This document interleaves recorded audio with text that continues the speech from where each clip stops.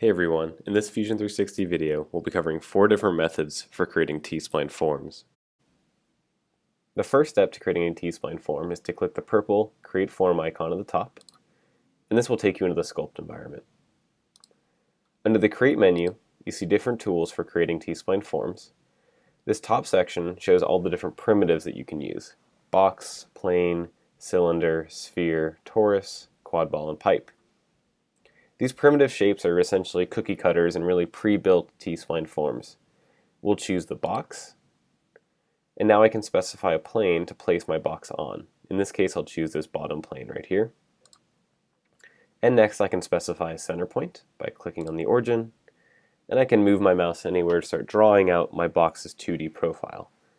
I'll click again, and now I'm at the final dialog window where I can actually dimension the box to any size that I want.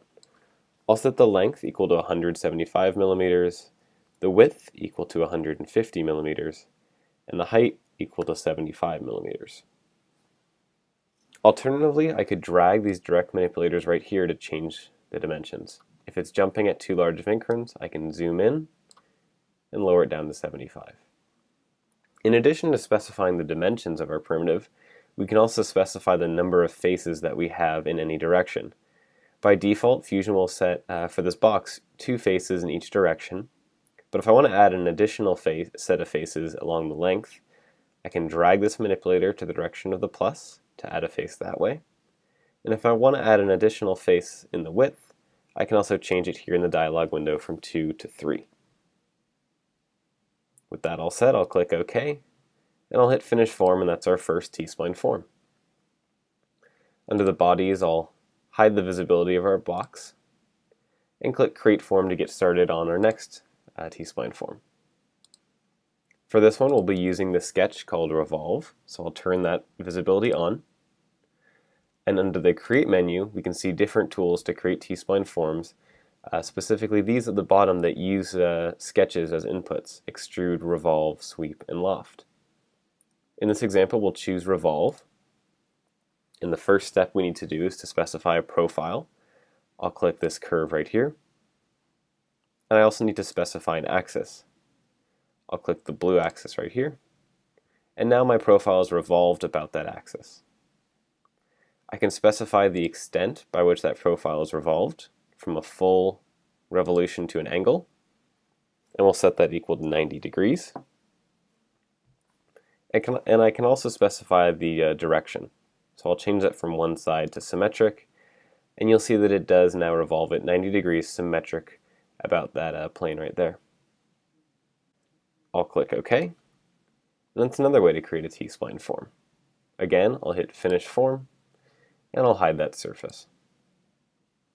I'll enter the Sculpt environment again, and I'll turn on the visibility of my sweep sketches. And a sweep, what this does is it essentially drags this profile along a particular path to create a surface. Under Create, I'll choose Sweep. I'll specify my profile, and I'll specify the path, and you'll see that it sweeps this profile along the path. I can change the number of faces that I have, either going along the path or along my profile. You'll see that my profile doesn't perfectly match the sketch that I had initially, and this is because I don't have enough faces. Along the profile, I'll change the number of faces from 8 to 24, and you'll see that my profile is matched a lot closer now.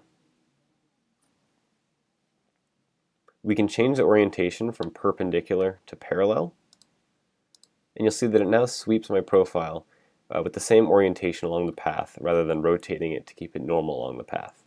In this case, we actually want to go back and set it to perpendicular. And I can also change the distance along this path that I sweep my profile.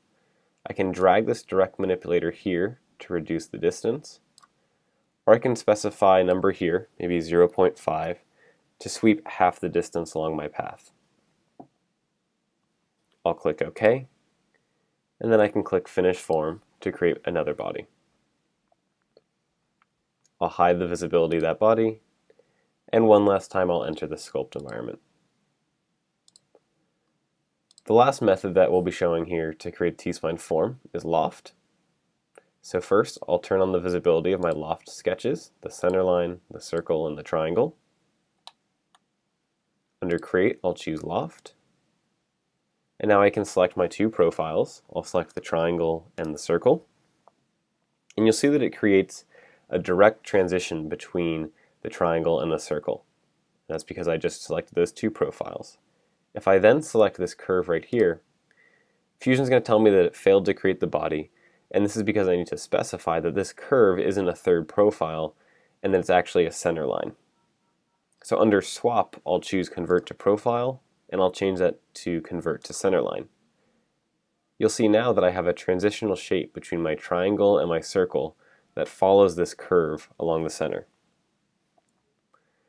Again, to better match my profile on this end, I can change the number of faces from 8 to 16, and you'll see that that profile is matched a lot closer now. I'll click OK, and I'll click Finish Form. So there you have it. Those are 4 different ways to create t-spline forms within Fusion 360.